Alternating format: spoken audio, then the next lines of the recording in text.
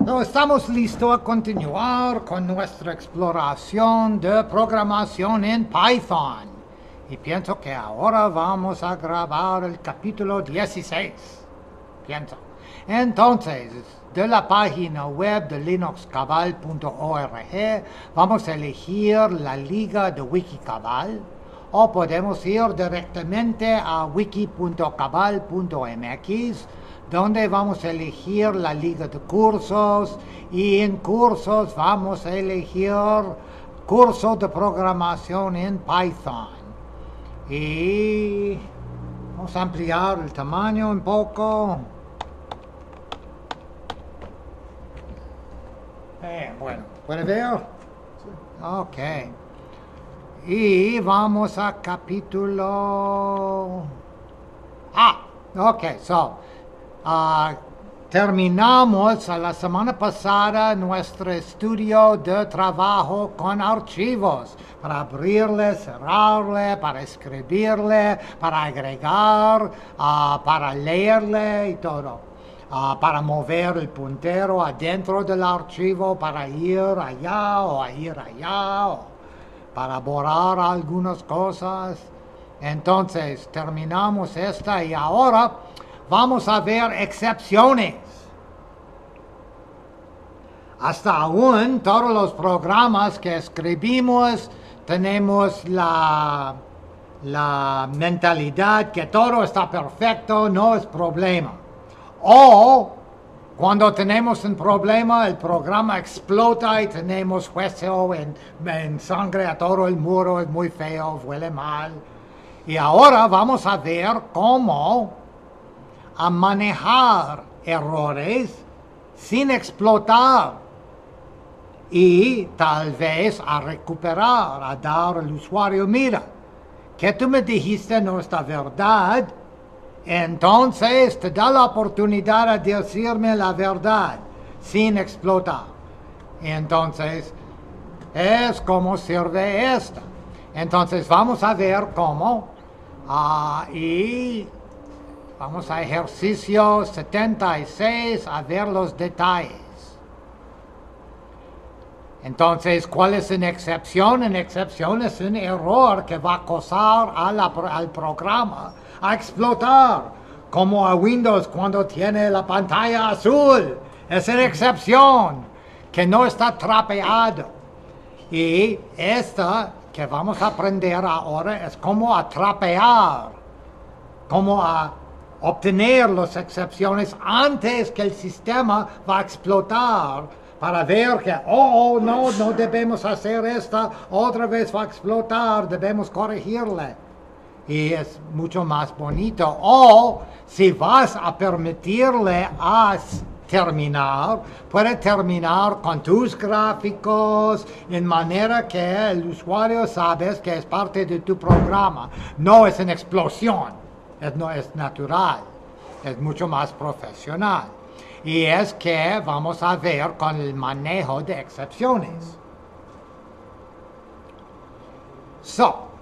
Tenemos el sintaxis.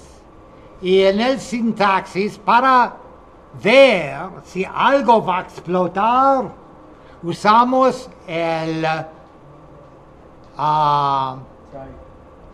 sí, pero no es una función, es un directivo. Es parte de la programación de Python, es parte del lenguaje. Es un directivo, no es una función. Vamos a poner try y después 2 puntos y vas a poner las instrucciones que quieres probar. Y después puedes decir, si tenemos esta excepción, ¿y qué vamos a hacer? O si tenemos esta excepción, ¿qué vamos a hacer? Otra vez, ¿qué vamos a hacer? Y es la sintaxis de try, except, else. Para saber las excepciones es necesario leer al manual de Python por cada uno de los directivos o funciones que vas a usar, qué son los errores posibles. Y son las cosas que van a poner aquí. Un error que Python va a regresar y él está totalmente documentada. Entonces, si usa una función y te dice, oh, puede regresar este error, este error, este error. Y puede hacer diferentes cosas por diferentes errores.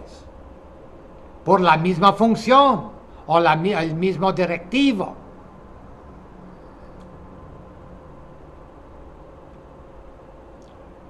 Puede hacer un except por un error específico o puede por cualquier error.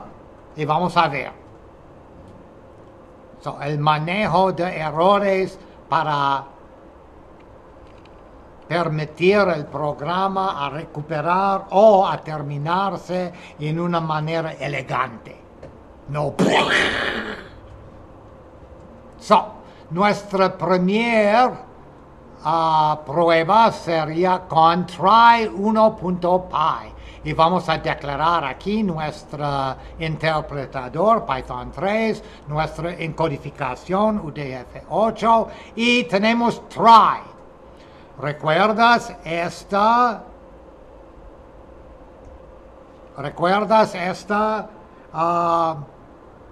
¿cómo se llama? Función open. Estudiamos open a la semana pasada con manejo de archivos. Vamos a try open el archivo de prueba.txt en modo escrito. Y si tenemos éxito, vamos a asignar a la variable fh o lechuga o cualquier nombre quieres. Nombre es relevante, es una variable. El manejo de archivo. Pero ¿por qué está en try? Si se falla él va a irse aquí a buscar por un error de tipo IO, Input-Output. Y Open tiene este tipo de error, es un error casi genérico por Open. Si Open encuentra un error, IO error, vamos nosotros a imprimir, no puedo abrir el archivo.txt. Y después vas a salir de toda esta estructura de control. Es todo una estructura de control, solo una estructura. Entonces, el momento que sale, él va a salir a todo. Irrespectivo en qué lugar va a salir.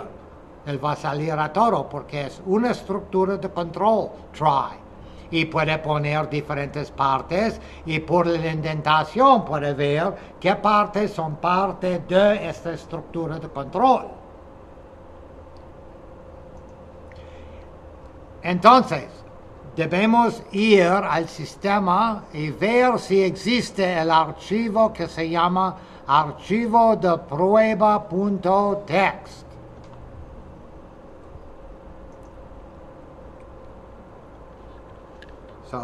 Me voy a cambiarme a Python y ls -al archivo.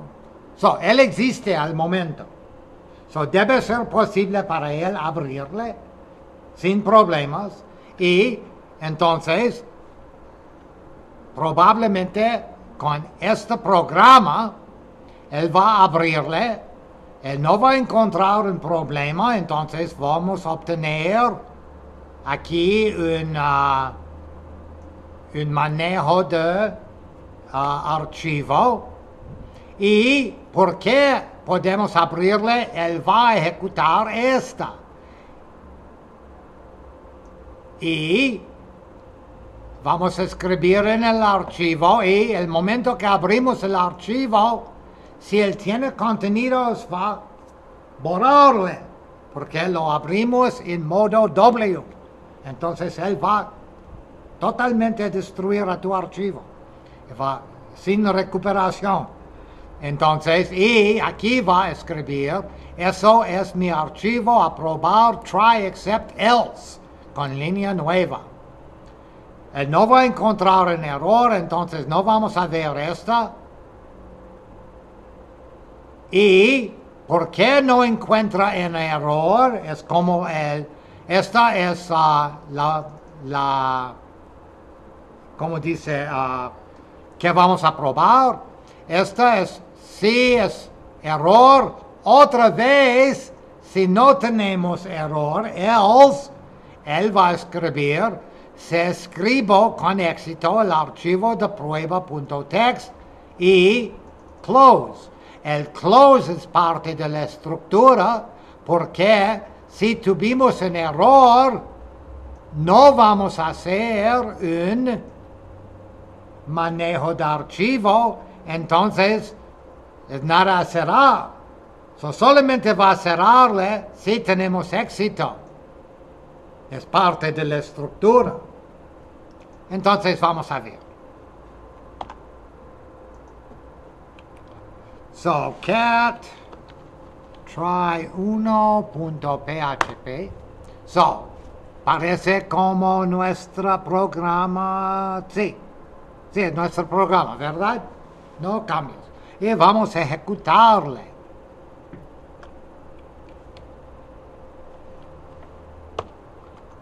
Boom. Y vemos nada, solamente el else, porque tuvimos éxito, no tuvimos un error. Entonces el else dice, se escribo con éxito el archivo de prueba.txt. Entonces vamos a ver. Vamos a ls-al, el archivo prueba.txt, y mira la fecha, el 15 de agosto, ahora a 15:46, sí, tiempo ahora, y vamos a ver los contenidos del archivo. Cat, room, eso es mi archivo de aprobar, try, except, else. Vamos a borrar el archivo y ver qué pasa. So, rm, ¿cómo se llama? Archivo de prueba.txt. Pero, mira, es el programa aquí. ¿Vamos a hacer un error? No, probablemente no, porque él puede abrir un archivo que no existe. Entonces, con o sin el archivo, debemos ver lo mismo. Vamos a ver. So, parece lo mismo. Y cat ls otra vez. Y mira, tenemos el archivo otra vez con tiempo nuevo. Y los contenidos son mismos. Entonces, un poco difícil actualmente obtener un error. Tal vez si tu disco duro está lleno o algo, yo no sé.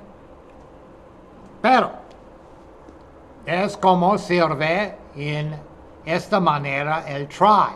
Try, y si no fue posible abrir el archivo aquí, él no va a ejecutar esta línea, va a ir directamente aquí a ver si tuve una excepción o error.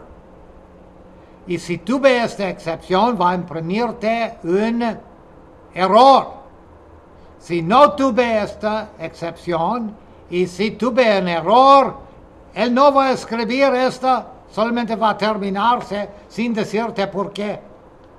Porque no tuve aquí tal vez la cosa para decirte, pero este error es casi todo, es muy genérico. Es muy genérico.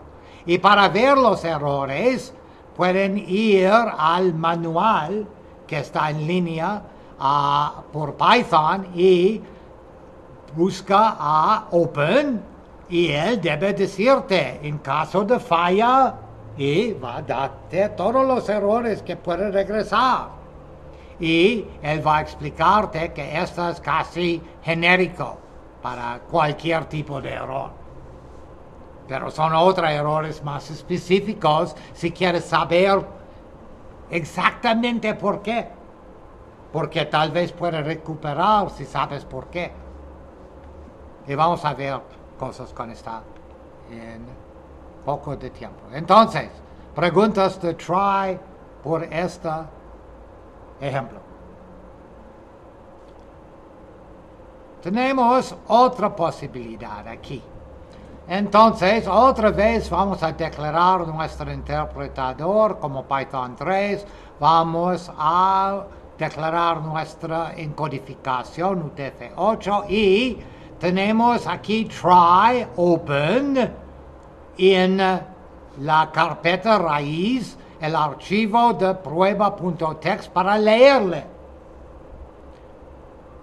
Si tenemos éxito, él va a asignar a fh la variable o lechuga, cualquier nombre quieres usar por una variable, un manejo de archivo. Y él va a venir aquí para escribir algo más en el archivo. So, tenemos potencialmente dos errores aquí. Tenemos un error aquí que tal vez no tenemos permisos a leer un archivo en la hogar de root. Entonces, tal vez va a fallar allá. Pero si estamos root al tiempo que estamos ejecutando este archivo, tal vez podemos abrirle. Y va a venir aquí. Pero aquí, él va a decir, tú quieres escribir en un archivo que está abierto en modo lectura. No pienso. Él no va a permitirte. Y él va a generar un error. Y vamos a ver qué pasa. Por permiso denegado va a venir aquí, por cierto. Si tiene éxito aquí, este debe fallar. Porque no puede escribir en un archivo abierto, que está abierto por lectura. Pero si fallamos aquí, no debemos ver este error, pienso. Y tampoco debemos ver este mensaje de éxito. Entonces pienso que por este caso, si podemos abrirle porque estamos root, pero no podemos escribirle, no vamos a ver error, no vamos a ver nada. Oh, no, mira, después de terminar el try, si no explota, él va a imprimir. Con el manejo de errores, el programa puede continuar. Vamos a ver. So, tenemos potencialmente 2 o 3 diferentes tipos de errores aquí. So, la primera cosa es, soy RRC. Vamos a cat try2.py, pero vamos a limpiar la pantalla un poco. Qué bueno. Ok, es nuestro código, ¿verdad? ¿Parece lo mismo? Sí. Entonces, mira, ls-al, este archivo.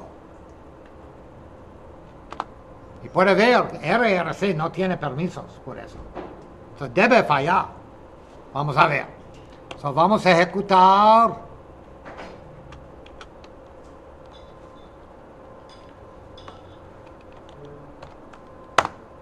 Y mira, él dice error, permiso denegado. que es esta parte del código, pero él no va a imprimir esta, pero esta es afuera de la estructura de control. Entonces, de una manera o la otra, él va a imprimir esta, porque trapeamos el error.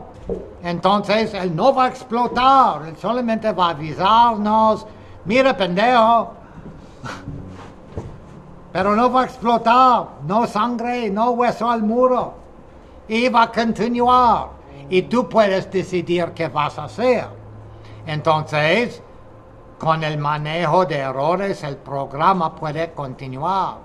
Pero, ¿qué pasa si estamos root? So, vamos a obtener derechos de root. Si puede recordar la contraseña.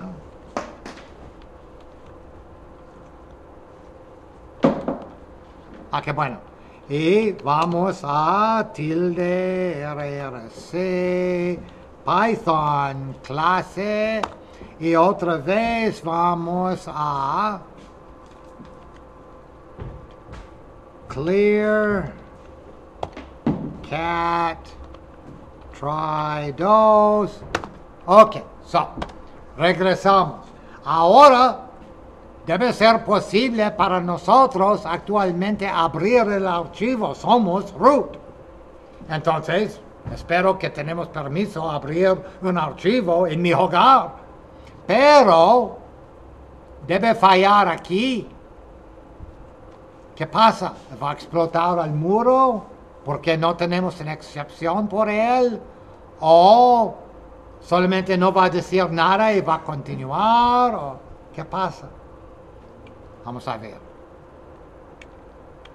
So, vamos a... So, mira. ¿Por qué no tuvimos? Él dice, no existe el archivo o la carpeta. No es problema de permisos. Entonces, ¿por qué no tuvimos un error en except para actualmente trapear este error? Él explota. Entonces, cuando estás escribiendo los tipos de try, es buena idea terminarle con un except, con un error genérico para trapear todo al fin y a decir al usuario algo desconocido. Termino el programa. Disculpa, debe comunicar con el autor y a decirle y otra vez en manera. Otra vez, mira, él explota el muro, es muy feo, mira esta, no es profesional. Él no es profesional. So, es que pasa ¿por qué no tuvimos un error aquí? Si tuvimos aquí un error más genérico, podemos terminar el programa más elegantemente, como vamos a ver.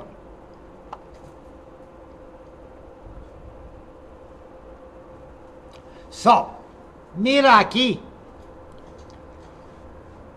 Tenemos try, pongas tu código sospecho aquí. Y except, si hay algún tipo de excepción, ejecuta este bloque de código. Puede usar except sin un error específico. Solamente decir si tiene algún tipo de error. Ven aquí, comunica con el usuario y termina el programa en tu manera elegante. So, no es necesario, como aquí, a decir except por un error específico. Puedes solamente decir except por cualquier error, es genérico. Entonces pueden hacer una lista por error yo, por error permiso, por error algún otro tipo. Y el último, except, que dice por cualquier otro error. Puede. Pero aquí tenemos solamente try. Y mira, vamos a dividir 25 por 0 y asignar el resultado asignar que resuelta a resultado. Pero que resuelta. Él va a explotar normalmente. No puede dividir por 0, es ilegal. No está definida en el mundo de nuestro sistema de aritmética. Entonces, el momento que vemos esto, tenemos un error o una excepción. Él va a venir aquí a ver si tiene una manera de manejar la excepción. Y él tiene. Él tiene aquí una excepción genérica. Por cualquier. Entonces, él no va. ¿Vas a imprimir esta? Él no va a ver este código. Porque la excepción fue aquí. El momento que veas este error, él va a buscar por una excepción para manejarle. Y él va a ver un genérico y él va a decir, tuvimos algún tipo de error. Y él no va a terminar el programa. Y afuera de la estructura de control de try, tenemos más código. Con el manejo de errores, el programa puede continuar. Y tú puedes terminarle tal vez, o yo no sé, o recuperar. Vamos a ver.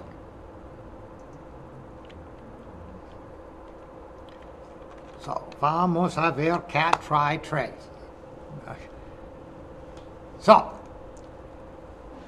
Es nuestro código.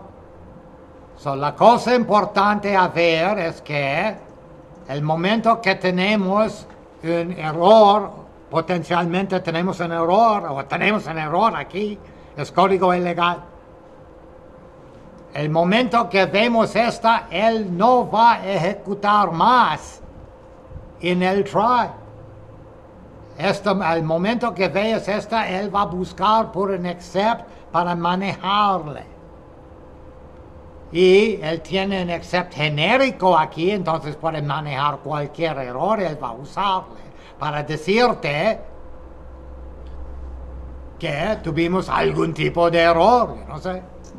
Y después, afuera de la estructura de control, él puede continuar con el programa, sin explotar, sin terminarse.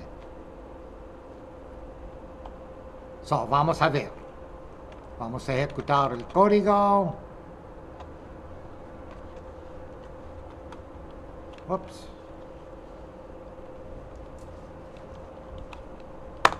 Y puede ver.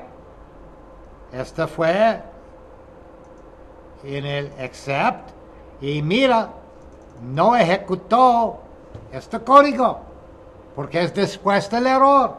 Entonces, él dice, tengo un problema aquí, ¿cómo vamos a manejarle? Y él va a buscar por manejadores. Y él ve ese manejador aquí, except genérico, va a manejarle. No vamos a ver este código.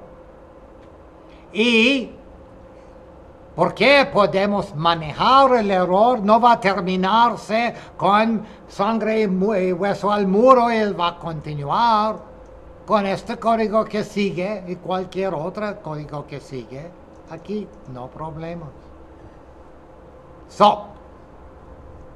Tenemos con los 2 o 3 ejemplos una fórmula para manejar errores. Vamos a ver más.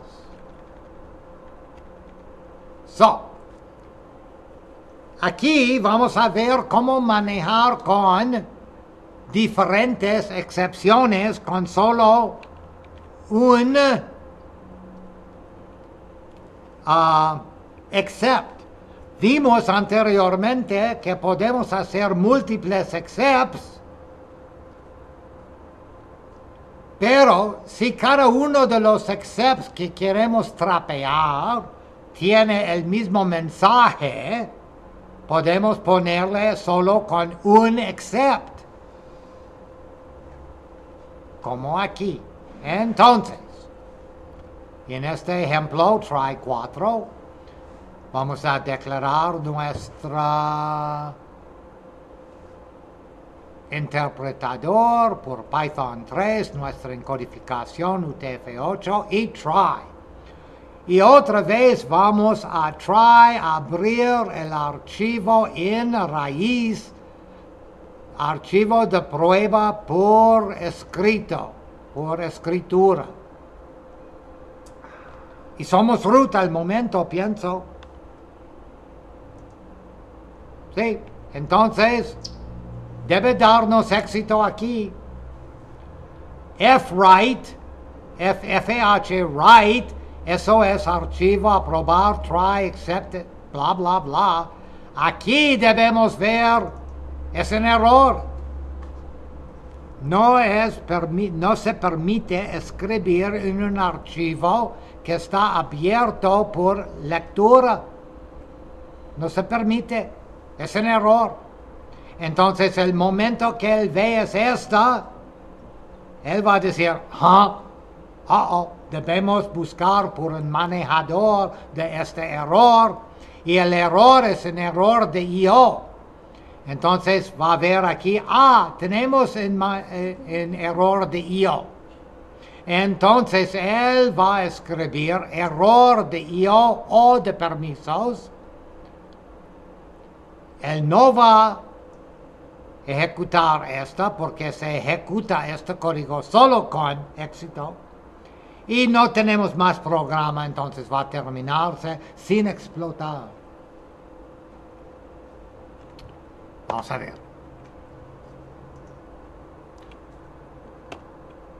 Esto es try 4.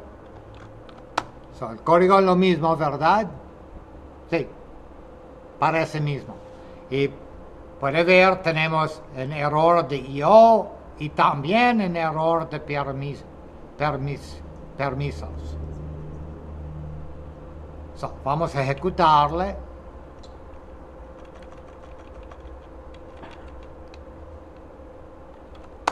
Y mira, tuvimos un error de I/O, permisos, y continúa, no explota. Vamos a verle, vamos a quitarnos de root y vamos a reejecutarle el código que sabemos que no tenemos permisos a abrir el archivo. Y ahora no explota tampoco. ¿Por qué? Tuve un manejador por este tipo de error también. Permission error. Error de permisos. Entonces, puede poner una lista de diferentes tipos de errores después de un except. Si quieres dar el mismo mensaje por esta. Si quieres mensaje diferente por diferentes errores, debe poner except este error y su mensaje, except este error y su mensaje, y tal vez al fin de la lista, except por un error que no está esta o esta. Para manejar tus errores sin explotar. Es profesional. Tenemos en la estructura de try, except, else, tenemos finally. Finalmente. Entonces, ¿qué dice? Él dice, puede usar un finally bloque junto con un try bloque. Finally es un lugar para poner cualquier código que debiera ejecutar. si el bloque del try levantado una excepción o no. La sintaxis del try finally es. Entonces, tenemos nuestra try, tenemos nuestra except, tenemos nuestra else y tenemos un finally. Y el finally es parte de la estructura de control de try, entonces él va a ejecutarse sin o con error. Sin o con error. Vamos a ver. Wow. Ok. So aquí tenemos la declaración de nuestro interpretador, Python 3, en codificación y vamos a asignar a una variable X el valor 10. Vamos a asignar a la variable Y el valor 0. Y vamos a try X divide por Y. No, esto debe ser interesante. Es ilegal. 10 divide por 0. Ilegal. Pero vamos a decirle sí. Y vamos a ver si podemos poner el resultado en una variable que se llama resultado. ¿Y por qué él va a fallar? Por cierto, él va a fallar. No vamos a ver este código. Porque tenemos una falla antes. Entonces él dice, Pero tenemos en except un zero division error. Es un error específicamente para los pendejos que les gustan dividir algunas cosas por cero. Sí, especialmente por ellos tenemos un error específico a decir, mira pendejo, ¿cuál es tu problema? ¿Y por qué es el error que vamos a encontrar? Él va a imprimir ilegal dividir por 0. Vamos a cambiar Y a 2 y reejecutar. Entonces aquí Y igual 2. No tenemos un else aquí porque fue un error. Pero tenemos un finally. Entonces, no problema, con o sin error va a escribir código que se ejecuta con o sin excepciones. Y vamos a continuar otra vez. Y divide por, X divide por Y. Ahora es 10 divide por 5, 2. ¿Qué sirve? Entonces debemos poner en el resultado la variable 5. ¿Y por qué no tuvimos un error? Debemos ver, tuvimos éxito y va a ejecutar este código. ¿Por qué no tuvimos un error? No vamos a ver esta parte. Pero ¿por qué tuvimos éxito? Vamos a ver esta parte. Resultado es 5. Y otra vez vamos a ver el finally. El finally va a ejecutarle con o sin errores. Si no me creas, vamos a ejecutarle. Tenemos pequeño error aquí, debe ser 5, no 3. Pero, cat. ¿Dónde es mi clear? Cat, try, 5, ¿verdad? Es nuestro código, ¿verdad? Sí, vamos a explotar aquí, pero vamos a manejar la explosión aquí. No vamos a ver esta, vamos a ver esta. Pero en el manejo de la excepción no es solamente posible explicar al usuario por qué no va a servir su código, puede corregir el problema. Y aquí vamos a ejecutar. O podemos ponerle adentro de un while tal vez, yo no sé.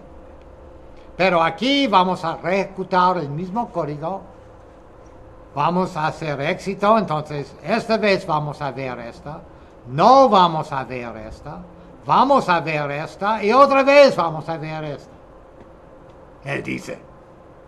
Oh. Entonces.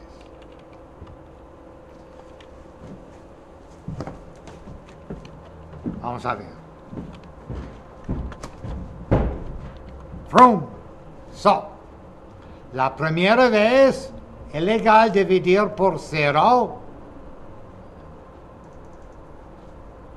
Parte del error, del manejo del error, es a explicarte que él va a cambiar el valor de la variable que nos da el problema a un valor válido. Y después el finally. Después va a ejecutar el código. Y aquí la segunda línea de código, no except, pero el else, donde él va a decirte que fue el resultado.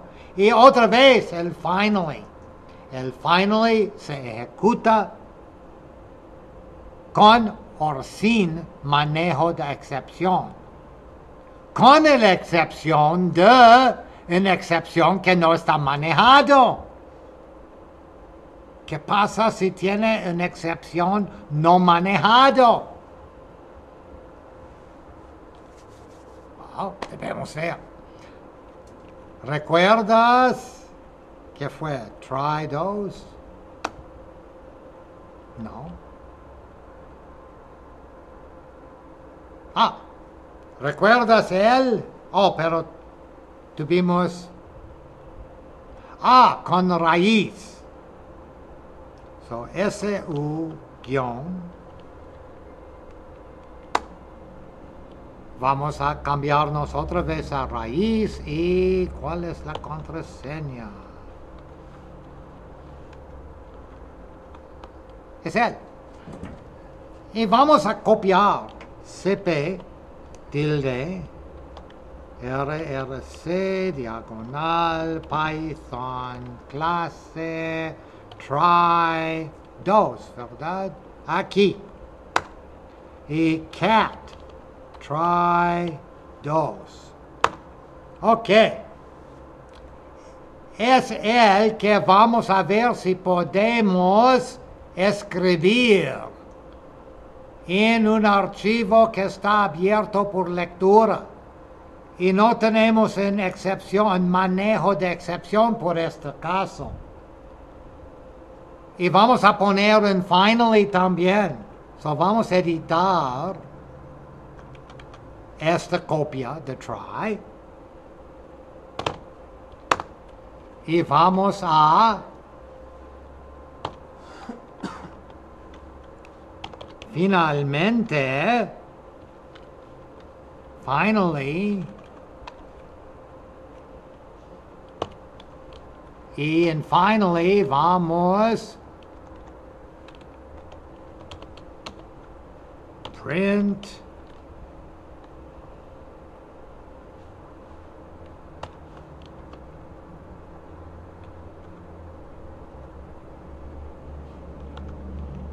vamos a verlo sin un manejo de excepción válido.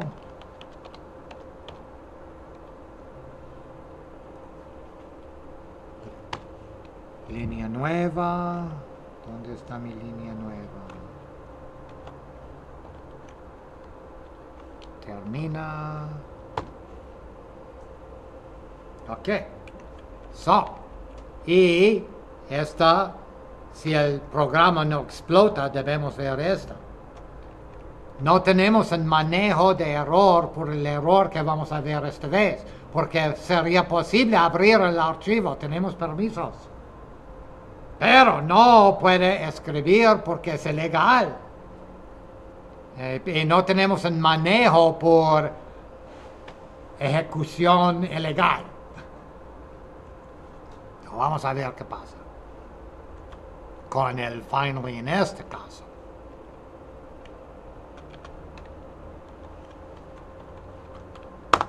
Él explota. Entonces, el finally sirve si puede manejar tu error.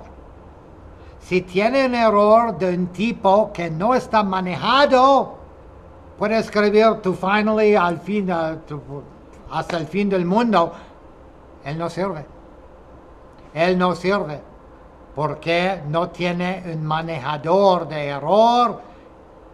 Python va a poner el error y él va a terminarse y él no va a ver tu finally.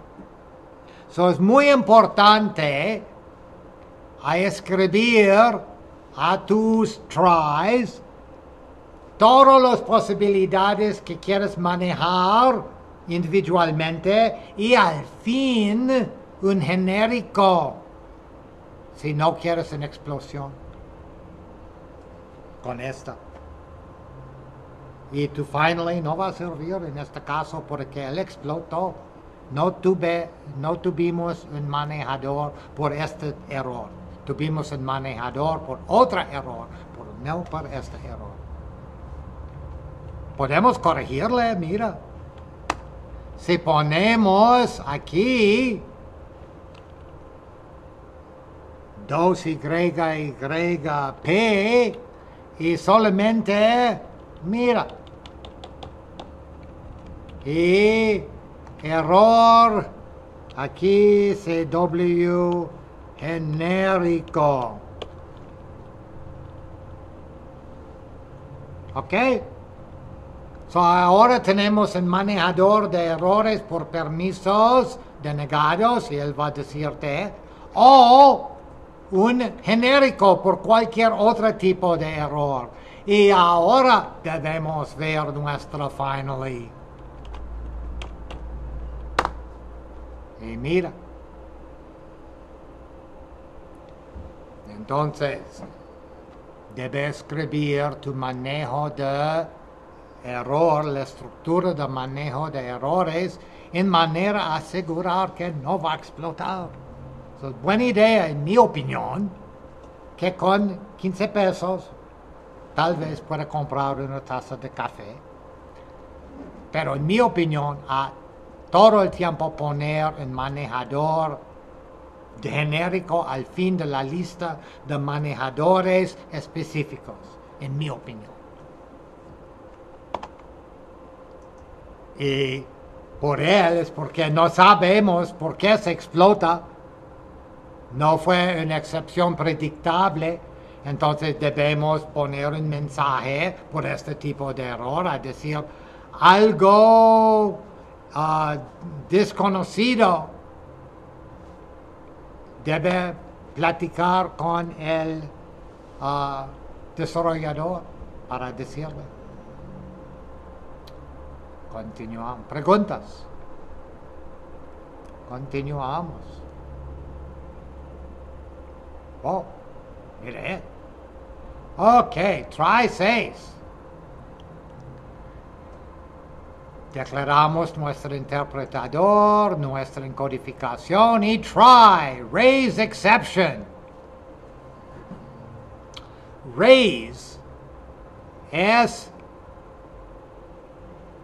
una instrucción que dice crea un error. Raise exception, crea un error. Yo no sé. ¿Quieres crear un error? Ok, vamos a crear un error con 2 parámetros, jamón y huevos. No sé. Y aquí tenemos exception as inst. Entonces, tenemos una excepción, y vamos a manejarle como inst. Y después vamos a imprimir por esta excepción, tipo de excepción, y vamos a type inst para ver qué tipo de excepción tenemos. vamos a imprimir inst args son para ver si tenemos argumentos esta excepción. Y print inst s y inst para ver qué más. Y continuamos, es todo esta es parte. Y, x, y igual inst args. Entonces, parece que vamos a asignar jamón a x aquí. Y vamos a asignar huevos a y aquí. Y aquí vamos a imprimir si x, y igual inst args. Ok. Vamos a imprimir x igual y vamos a imprimirle y debemos ver jamón, pienso.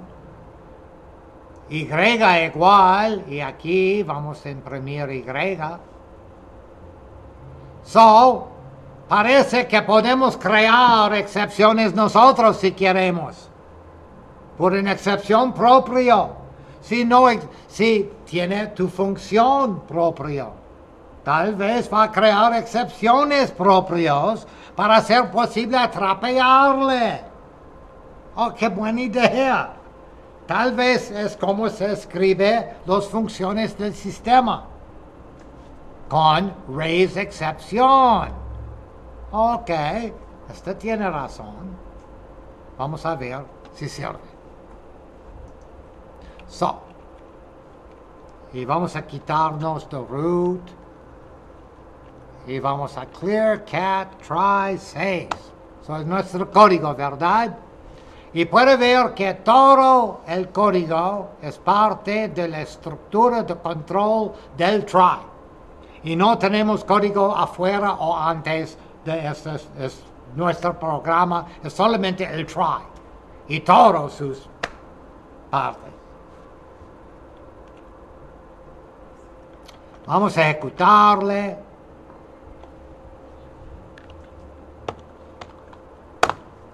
Entonces,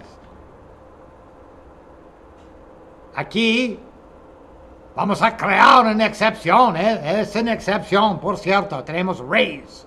Él dice crea. So, raise exception. Ok, tenemos una excepción.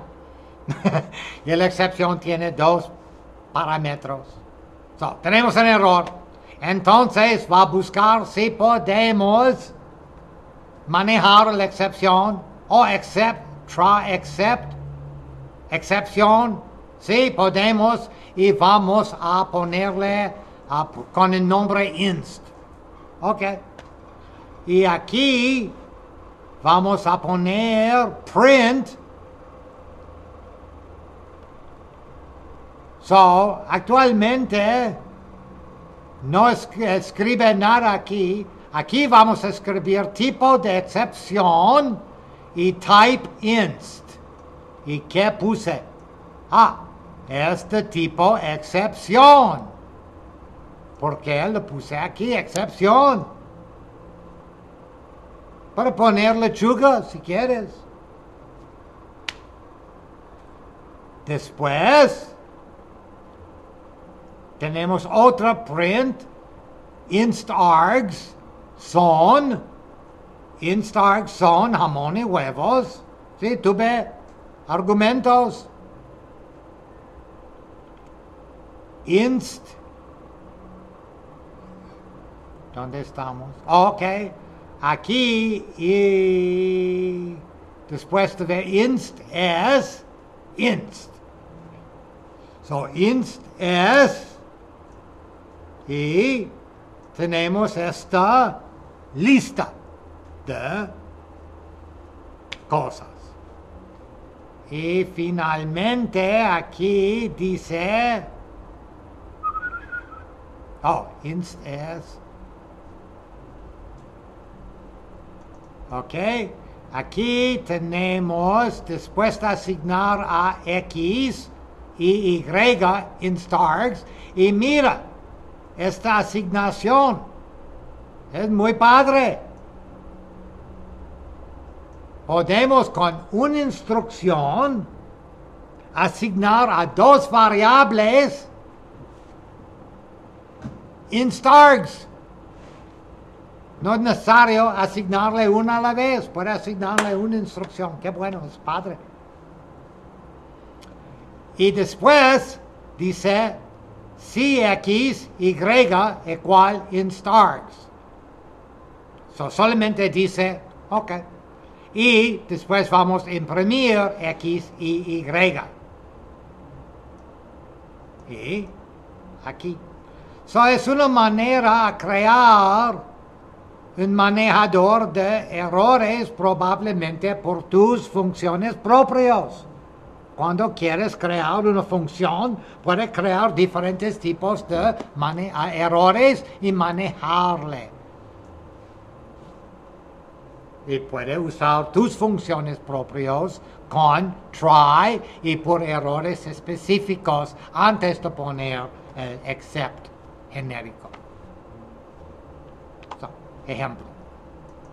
¿Preguntas? Ok. Aquí, ¿cuántos más tenemos? 8. Oh, solamente 2 más. Ok, tenemos tiempo. En try 7, después de declarar el interpretador de Python 3 y la encodificación, vamos a import sys. Entonces sys nos da muchas funciones para manejar el sistema operativo. Qué bueno. Ok. So, try f igual open myfile.txt. ¿Es legal esta? ¿Parece legal? Sí, va a abrirle en modo lectura, porque no dice, y él va a abrirle en codificación del sistema default, que en nuestro sistema es UTF-8. Y es como va a abrirle y va a asignar un manejador de archivos AF. Aquí la variable S es igual a f.readline. La instrucción es potencialmente legal, depende si existe myfile.txt. Vamos a ver. ls menos al que my. ¿Cómo se escribe? Con mayúsculas sin.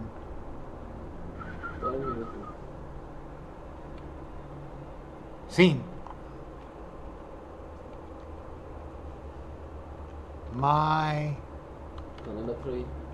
¿Ah? La otra I, ¿no? La otra I. Y. Oh, my. Inglés. No, no existe. Myfile.txt.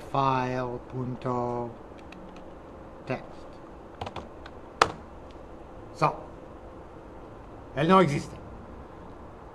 Entonces aquí, cuando va a abrirle, yo pienso que debemos ver un error de algún tipo o en otro, porque no existe. Entonces, no va readline, no va cualquier, va a ver si este error puede manejarle, va a ver si este error puede manejarle, si no, ese error puede manejarle, por cierto. Pero tenemos otras cosas en los errores. Mira cuáles está.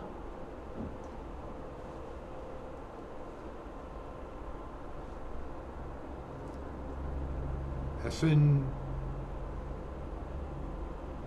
parámetro de algún tipo o en otro que vamos a concatenar.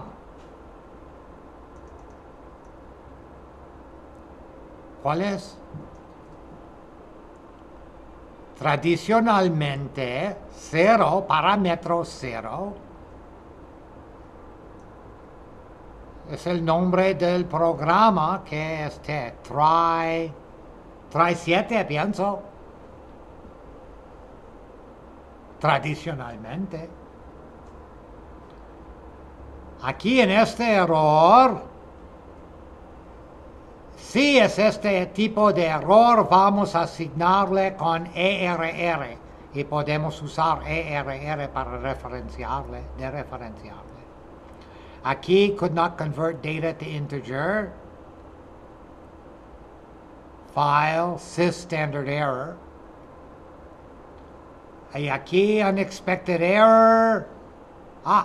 Aquí, si tenemos una excepción en error desconocido, no es él o él, va a poner este error por sys exec info 0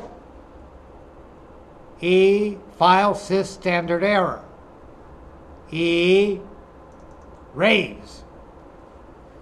Entonces, vamos a ver qué pasa con esta.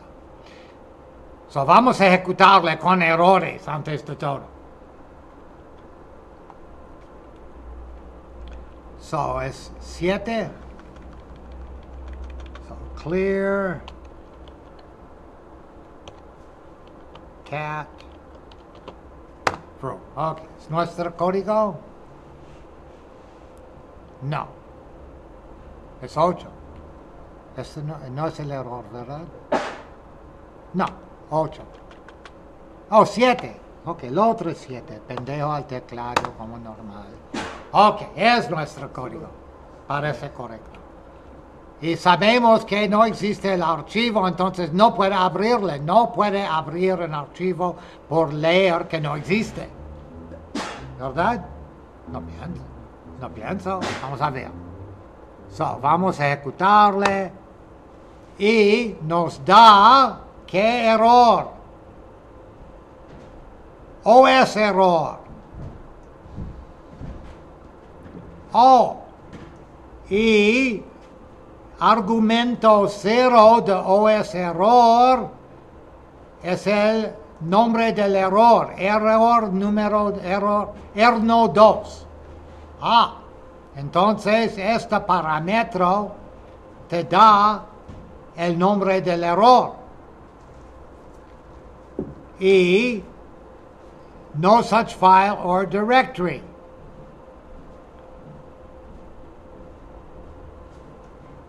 Y format error. Entonces, él va format error, que es aquí. ¿Y recuerdas format? A crearle bonito en print. Entonces, para ponerle muy bonito, entonces tenemos aquí OS error, no 2, no such file or directory, myfile.txt. Eso está escrito muy bonito para nosotros. ¿Y de dónde ven esto? Mira, aquí, parámetro 0. Es el nombre del archivo. Entonces, myfile.txt. Y format error por nos da toda esta información.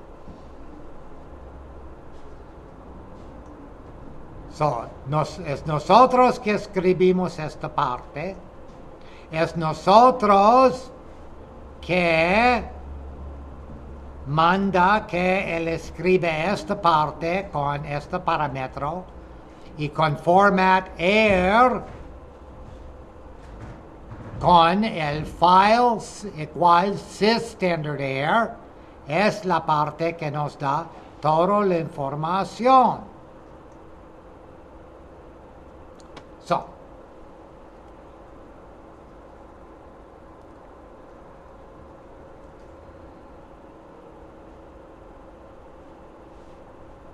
para obtener más información usamos. Entonces, ¿qué pasa? Yo no sé cómo crear otro tipo de error, porque readline, si el archivo existe pero es vacío, él va a leerle. Y yo no pienso que va a ser un problema a strip.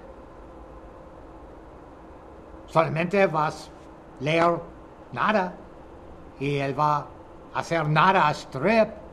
Vamos a ver. Vamos a crear un archivo vacío. Touch my file.text. ¿Ok? Solo existe, él está vacío, tiene nada. Entonces no debemos ver el primer error. Y yo no pienso que los dos parámetros aquí van a darnos errores. Pienso que vamos a ver mucho nada. Y no tenemos en finally, y no tenemos código después, pero tenemos en raise. Pero el raise es parte de excepción genérico. So, vamos a ver. Try 7 otra vez.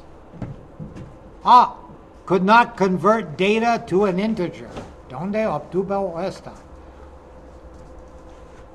Ok. Entonces, no sé quién nos da este error. Probablemente, el strip. El strip aparentemente nos da este error.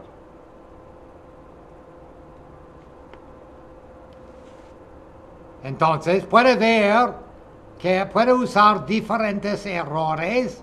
Podemos formatear el error. Podemos usar parámetros para actualmente poner más información en tu mensaje de error.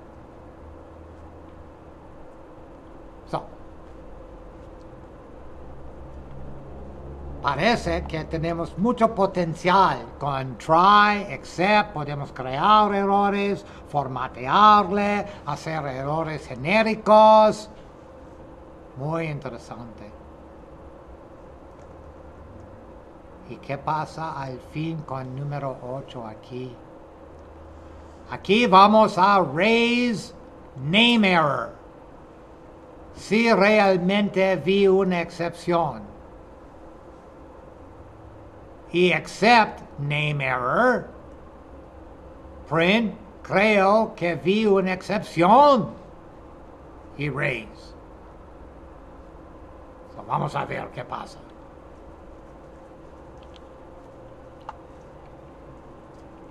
So, vamos a clear, try, 8, nuestro código.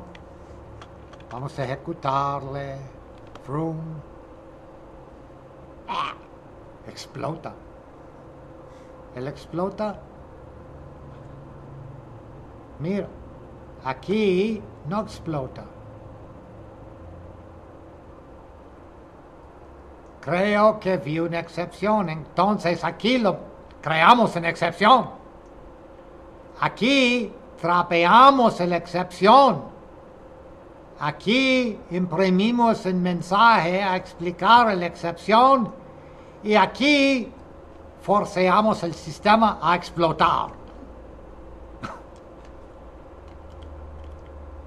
No sé por qué quieres forcear el sistema a explotar, pero si escribe raise y no tenemos un except para manejarle,